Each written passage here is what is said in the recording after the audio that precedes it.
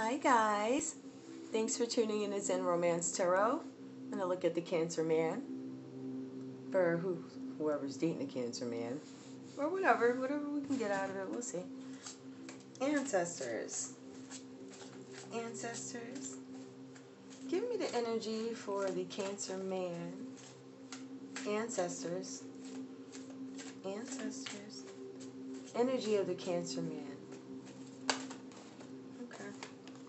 Square.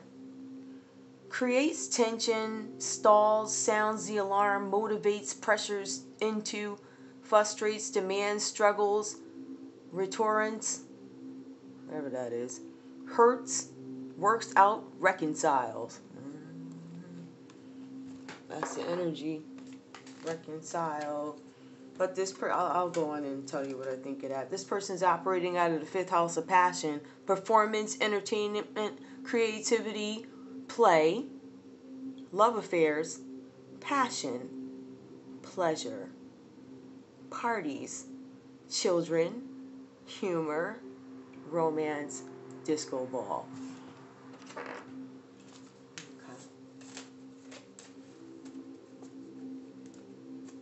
These over here. So that's the energy that we're getting right here. Your Cancer male right now, for some reason, could be in a state where they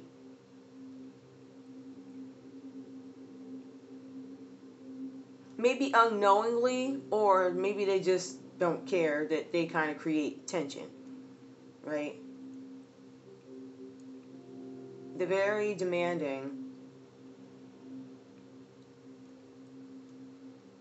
Sometimes this person can say things that are hurtful.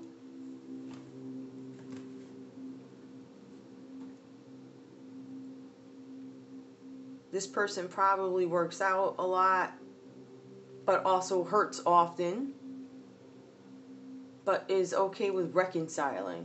So that's the challenge for this Cancer male, just trying to come to the understanding that they do create some sort of tension. And they feel like, it feels like maybe they pressure people. The other side to it is the passion of theirs is just entertainment, performing. They could be somebody who's like, I don't know, maybe they have a food truck, or maybe they're a chef, they do certain designs, maybe they're a decorator. Maybe they come up with different designs for, I see people on amusement parks, just innovative ways of expressing enjoyment. So it just says that they're very creative, and that also pertains to love affairs and pleasure. This is your Cancer male. Okay. Tell me more about this Cancer male. Ancestors, tell me more about this Cancer male. Tell me more about this Cancer male. Ancestors, who is this Cancer male that we're looking into? Spiritual strength. So the Cancer male is a water sign, and they do typically hope to seek out a higher being. They search, and they search for fulfillment, and that's why a lot of them tend to refer to spirituality, because they know there's a higher being out there that assists them. So they're very intuitive in that sense, and willing to understand that there's something else out there. Whether or not they act on it, Alright. Tell me more about this Cancer male. Okay, that one came out. Okay, so this Cancer male could actually, like we were just saying before, be psychic. They like to find healing, they like to find just balance, right? And they like to understand things in its entirety. So it talks about just, having insight, that extra insight where they're able to kind of finagle their way. They know it's there, but whether or not they pay attention to it again.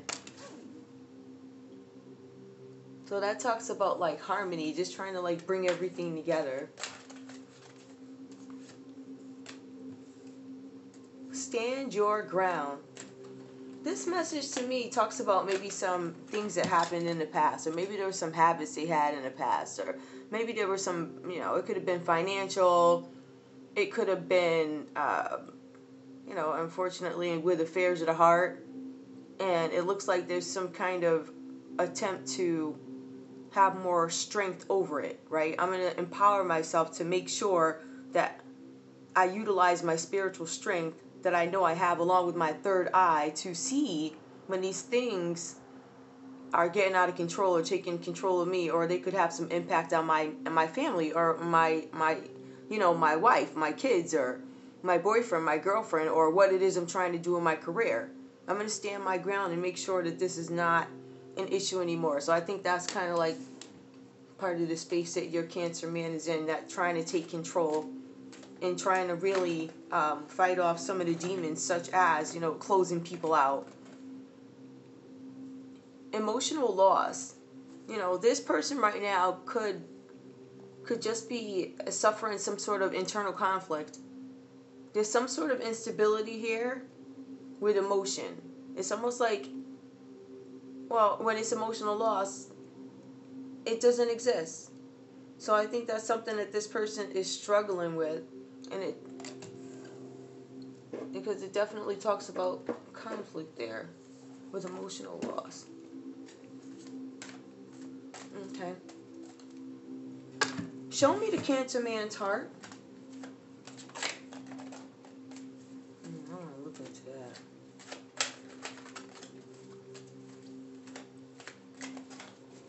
Before I do that.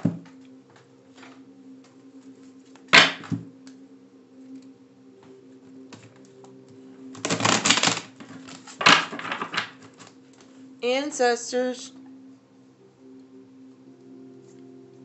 It's a little dark in here. Ancestors.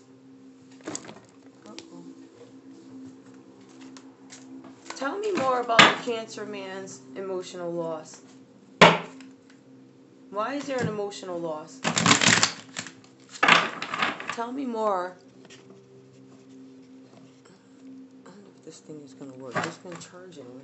Sorry, guys. I'm just trying to understand. Okay. Ancestors. Ancestors.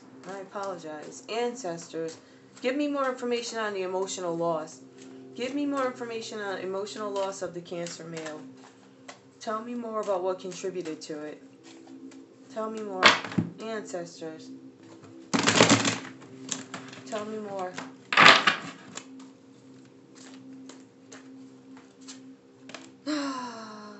Ace of Swords. Some sort of clarity that was needed.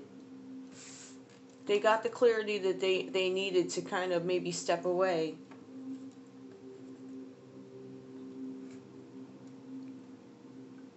It could be that, or it could be the loss of a parent, a sibling, unfortunately, a child.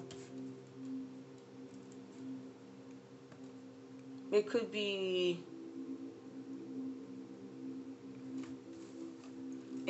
them trying to really deal with the shadow self, with these challenges where they know that they kind of create conflict. But they're trying to stand emotional loss. I mean, I look at it this way. Emotional loss is when you don't overreact to everything. And I think that's what this is. That's what I'm getting out of this. I don't think this is a literal, I think now they start to understand that, guess what? I do not have to react to every situation. I don't have to be a part of it. I'm not wasting my energy on things that don't serve me, things that don't matter. So I think that's where they are. You're going to see them dismissing a lot of things that they probably would have reacted to before. Okay. All right, so I think this is them trying to get their passion intact, trying to make sure they don't, attempt to, like, it's kind of like highlighting, oh yeah, I'm this amazing person. I socialize with everybody. I have a great wife, but I think one of the scriptures say, let not your good be evil spoken of. So sometimes if you're this great husband, great father, but you may overdo it with the drinks a little bit, and say some things or come across as inappropriate when you're really not being inappropriate. It's really about trying to kind of tame that a little bit. So I think the emotional loss is not overreacting to things